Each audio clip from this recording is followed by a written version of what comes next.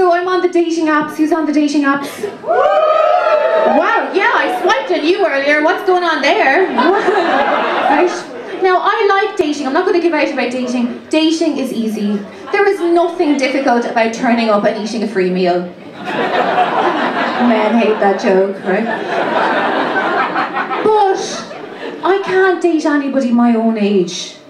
There's none left. And I'm not saying that there aren't attractive, well-dressed, polite men my age, but they're all already married to other men. Okay. So it's either really, really young or really, really old, right? What age are you? How old are you? 25. Oh, he's adorable. Like, you're gorgeous. But if I brought you home, there'd be a fine line between a one-night stand and a sleepover. You know? I wouldn't know whether to breastfeed you or to breastfeed you. Let's be honest, breastfeeding would be happening. He just went like that, like, yeah. You're gorgeous. Are you guys together? Oh shit. They're both very good looking because they're brother and sister. Is that what it is? Yeah. No, what is going on here? Pardon? We've been through... Oh shit, sorry, I wasn't listening. I was doing cocaine in the toilets. Okay. Right. Okay, so what's your name? Georgia, that's a beautiful name, Georgia. English girls have lovely names, Georgia. My name is Aideen. Like, that's a horrible name. I'm sorry.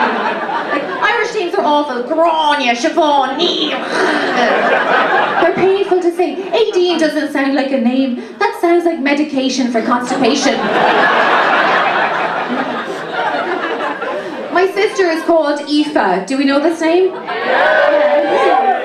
A-O-I-F-E. Well done. It's not really a name though, is it? That's just a bad hand in Scrabble.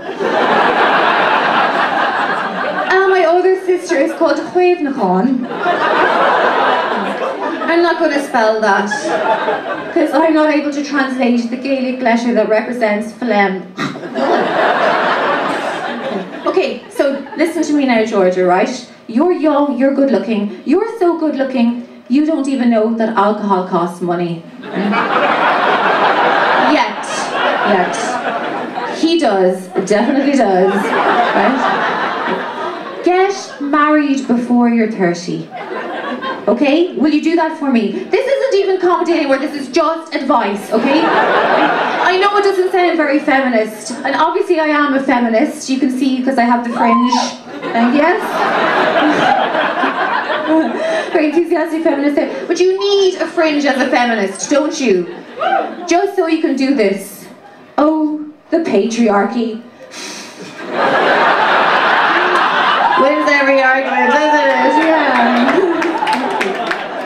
But I'm exhausted. See, I don't have the skills to be a feminist, right? My two sisters, right? They have good jobs. They can be feminists. Like, one of my sisters, Aoife, she works with mental health. She works in the Parliament. Such a good person. Delusions of grandeur, she helps a lot. And my other sister, she's a doctor. There's no joke there, really. I just wanted to show off. She earns a lot more money than me, but in fairness, she had to work very hard in university. When I was studying my arts degree, I never had to stick my finger up an old man's arse. Except for that one time where I needed to get an A. One man clapped there, that was quite sinister. Oh, Dr. O'Leary, I recognise you now. Right, so get married, because it's just older or younger guys, right? The guy I'm seeing at the moment, Georgia, he's 55 years old. I thought you'd be a lot more shocked by that, but everyone looked at me and went, no, that is good for you, fair play. 55. His name is Harold. Exactly, Harold. I mean, there is no young Harold, right? No Harold is going to swivel in here on a scooter. Unless it's a mobility scooter. Right? But he has that sexy quality that older men have, you know. A mortgage, a fully paid mortgage. Do you know what his chat-up line to me was, right? He comes over and he shows me photos of him when he was in his 20s. Right? Older men always do this. I'm like, yeah, fabulous. It's such a pity we didn't meet when I was 9.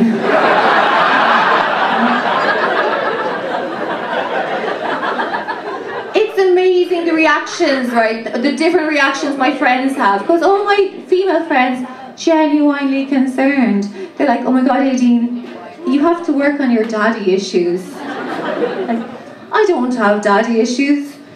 It's granddaddy issues at this stage. And my male friends, completely different attitude. They're just fucking delighted. They're high-fiving, they're like, yay, right him from all his worth. As if like money is just falling out of my vagina. Because I know, every single man here just thinks if I was a woman, I would be a prostitute. I would sleep my way to the top. You do think that, don't you? I have tried. I managed to sleep my way to the middle at best. And it's amazing, the lad, you look like lads. What's your name? Tom, you're a bit of a lad. Look at the body language there, the legs spread. I could see Tom eating a sausage roll and having a wank at the same time.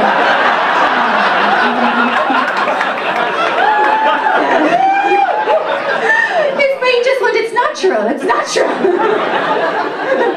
Tom, yeah, so this is what the lads, do you have this banter with the lads? Right, the banter, right? Oh, the banter, or as I call it and women call it, the bullying, right? It's horrible, right? They're taking the mick out of me so much just because I'm with somebody who's retired. It's like, oh, Aideen, like, what kind of sex toys do you use with Harold in the bedroom? A vibrator, or a defibrillator? Lads. Oh yeah, Aideen, when you were having sex with Harold, I heard him moan and groan and oh and ah. And that was just on the stairs up to the way to the bedroom. Lads. Oh, high five, Tom, yeah.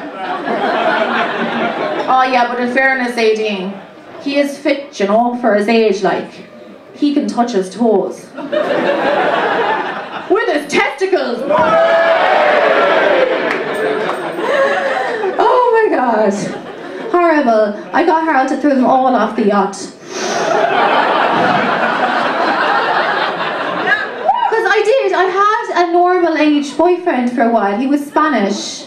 His name was Juan. I know, it's funny, isn't it? Spanish people are hilarious. Are there any Spanish people in? Yeah. What's your name? I don't know why you're not speaking. You're the one Spanish woman who went crazy there. Now, for the first time, a Spanish person being silent. What the fuck is going on? What's your name? Vicky. Vicky. I don't think she's spoken Spanish at all. What part of Spain are you from, Vicky? Dublin? Anyway, yeah, Juan, it's amazing. He was, to be honest, Juan was much better looking than me. But when you go for a foreign lad, you can get much better looking. Because, like, when an Irish guy or an English guy sees me, I'm grand, do you know? Like, I'm a shit Taylor Swift, at best. But, let's say when a Spanish guy, or even a Brazilian guy, especially Brazilian, sees me, he doesn't see pale and pasty. He sees a bright, white, gleaming, new visa. On his passport.